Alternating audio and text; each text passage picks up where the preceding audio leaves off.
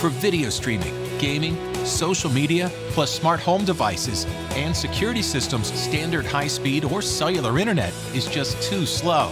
But broadband keeps your home connected. Call or visit Gearhart Broadband online. A veteran patrolman of the Pikeville Police Department was recently appointed as the Public Information Officer at a City Commission meeting in Pikeville. This position will allow the Pikeville Police Department to keep the public and media aware of different police matters in Pikeville. I met with Tony Conn, the newly appointed Public Information Officer, to talk about his experience as an officer of the law and what new duties his job description will include. And we have a good relationship with the media. So yeah, I'm ready for this position. I accept it. May will be 15 years with the city of Pikeville. Of course, over my career, I'm 27 years in as a police officer. My title now is Public Information Officer for the city of Pikeville. I'm also a patrol training officer for the city of Pikeville, and basically whatever duties I need to do for the city of Pikeville. But I'm going to be a liaison between the chief of police for the police department to the media, with especially social media.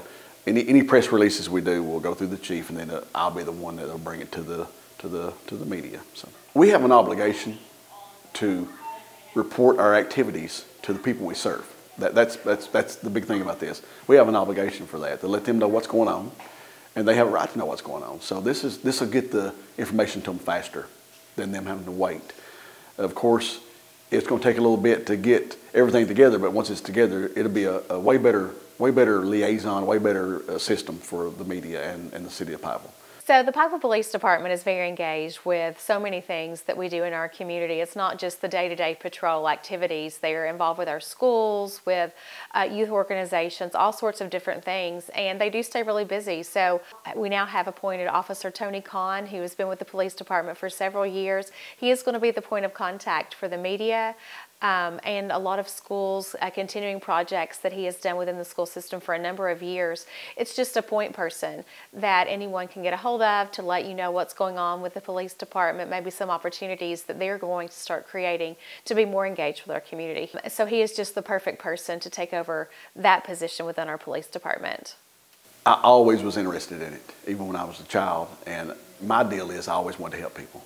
And I know it sounds kind of corny and stuff, but that's the way it is. And I always said there's one job in this world that you actually can make a difference, and that's what I wanted to be, a police officer. And I always said I want to leave the world a little better place than the way I found it, and I've tried to do that. Being a cop is great because nothing is the same every day. It's different, and to me that's exciting. I have family members that are in law enforcement too, so that's just kind of a natural step for me, and it's always been a thing for my family to serve, so that's what I wanted to do. We work for an excellent administration. They are, to say they're pro-police will be an understatement, and they've showed that through equipment and through what they've done for us over the years. But it means a lot to me to do this because it means they've entrusted me to be the spokesperson for the police department, which is a big deal to me and a big deal to them too. You don't want to put just anybody out there. So. And I really appreciate it, and I respect the choice they made.